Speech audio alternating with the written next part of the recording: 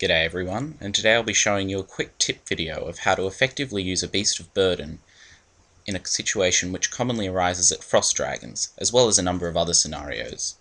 The problem is you're trying to withdraw something such as food from your familiar, as well as deposit something such as bones into your familiar, and all the while being in combat.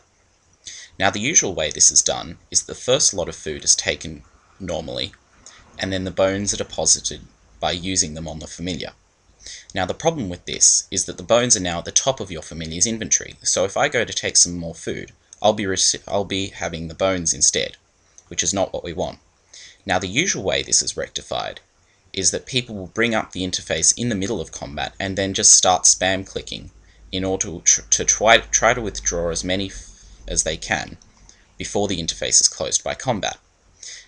Now this has several problems, but there is a way to effectively do this in combat without requiring precision timing or spam clicking.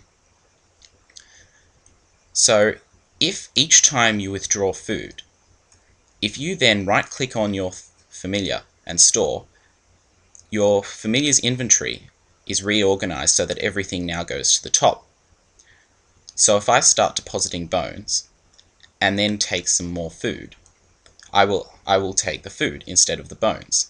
And this can be done in combat without precision timing. So I just thought I'd show you a quick example actually in combat, and as you can see I'm under quite rapid attack here. So if I just take my first inventory of food like so, and then store in my yak, you can see my inventory is organized to the top. So if I now deposit some bones, as you normally would, and then go to take some more food, I will be receiving the sharks that I want. The only thing is you do have to remember to store each time you withdraw food, otherwise the trick won't work.